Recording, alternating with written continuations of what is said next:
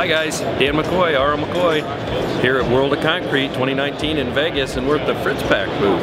And David, glad to meet you, man, is going to tell us all about Fritz-Pak, which we use all the time to prime our pumps out with, but he's got some pretty cool stuff to show us, so take it away. Yeah, the product I want to talk about is Fritz-Pak 2, the best pump primer out there.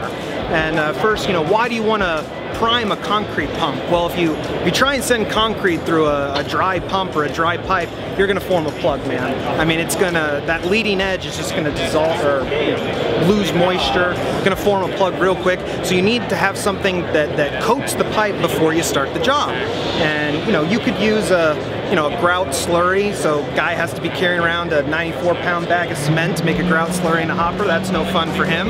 Or you would call him the ready mix for a yard of concrete. They don't want to be bringing out just a yard of grout or something to prime a concrete truck. So why not have a handy, half-pound small bag of Fritz-Pak 2 with you to prime the concrete before the job starts. And I have a little demo here to show. A lot of people wonder how long it takes to get nice and viscous, nice and snotty, because that's what you want to be priming with. So we have here a little container full of the Fritz-Pak 2, and you can see that we mix it up. And when you're mixing this in the hopper, you want to throw in a whole bag and maybe mix it with 5-6 gallons of water, and that's what you're going to shoot forward. And you want something that's going to coat that pipe, man. You want something that's going to be nice and snotty, because it'll, when you prime, you should be releasing line pressure, and so you'll, less pressure that's being put on the boom, less force that's being exerted with the machinery. You can also add this directly to a concrete mix to make it more pumpable. Concrete mixes today, sometimes you have to work with chipstone, sometimes you have to work with manufactured sands, and those make it really difficult to get through a concrete pump. So one bag of a product like Fritz-Pak 2, in an entire ready mix truck, entire ready mix load, makes it much more pumpable, easier to get through. Everybody's doing their job faster and getting the job done on time and easy. And every contractor that we pump for, they've seen this before. They've seen it go into the hopper and how great it works. And you can see what happens when it's not used, or if the grout isn't just right on a longer line pump. You come out there and bam, you hit resistance right away. What do? You break it open, and what do you have? A big plug with a bunch of rock in it. Exactly. And that is a delay that you just don't want. The contractors don't like to see it. But if you can explain to them why that's happening and how that moisture from the mix is getting drawn out into that system, and that's why you're drying up at the very end, and that's where you see it.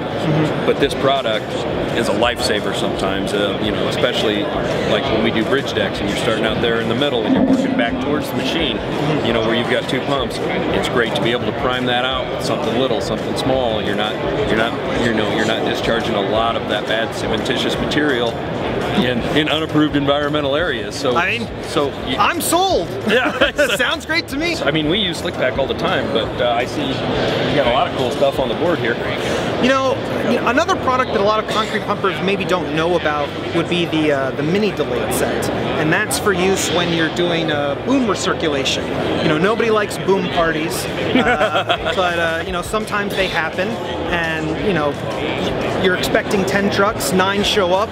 Where's that 10th truck? Oh, he'll be here in 30 minutes, and 30 minutes turns to 45 minutes, turns to an hour, and it's a hot day, 90 degrees, 100 degrees, and you're worried about you're recirculating in the boom. Oh yeah. So there's one bag of mini delayed set while you're recirculating will retard the load of concrete, or about half a yard you probably have recirculating there, up to an hour. So you don't have to worry about your boom parties or anything setting up, and once that truck finally shows up, you're ready to go. It's a good thing to note too, because in the old days guys used to carry around a pound of sugar. Oh, exactly. To trying to do that, but in today's mixes with as many admixtures as they use, concrete's just not what it used to be. I mean, the admixtures have gone crazy for different applications, different floors. This stuff is proven to work well without inhibiting anything in the concrete whatsoever. Yeah, that's the best part. The benefit of using mini delayed set versus sugar, obviously, is that, you know, if you're using sugar, you got to throw that stuff away and you got to clean out your pump. I mean, you know, you've got harmful materials in there. Whereas mini delayed set, I mean, it's going to delay the setting time of concrete, but it's not killing it, it's not harming it. That concrete's still good. That concrete can still be placed. Well, hey, David, thanks, man. I'm going to tell you that product in itself has saved a lot of line on our pumps. So I appreciate it. No problem.